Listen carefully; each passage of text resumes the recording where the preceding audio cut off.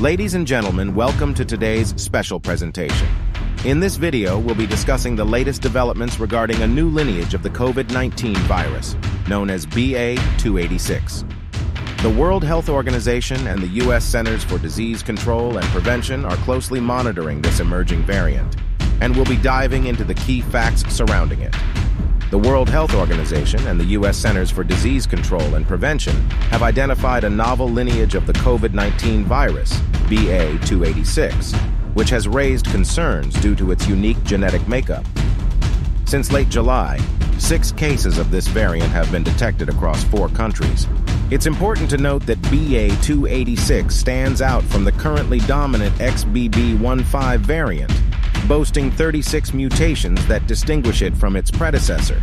Now, a crucial point to emphasize is that, at present, there is no compelling evidence suggesting that BA.2.86 spreads more rapidly or leads to more severe illness compared to previous variants.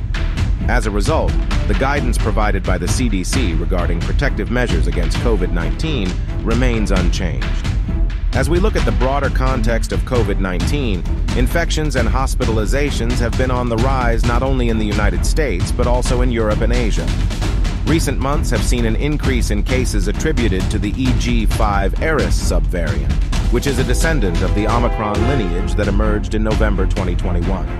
In terms of vaccine protection, it's worth noting that the existing vaccines, including booster shots, were initially designed to target the Omicron subvariant XBB.1.5. Preliminary data from Moderna and Pfizer indicate that their updated vaccine versions may offer promising protection against the Eris subvariant and a related variant called Fornax. In conclusion, while BA.2.86 is an emerging COVID-19 variant with distinct mutations, there is no definitive evidence to suggest it poses a greater threat than previous variants.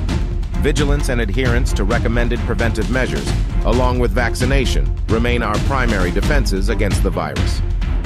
We will continue to monitor the situation and provide updates as new information becomes available. Thank you for joining us for this important discussion. Stay safe and informed.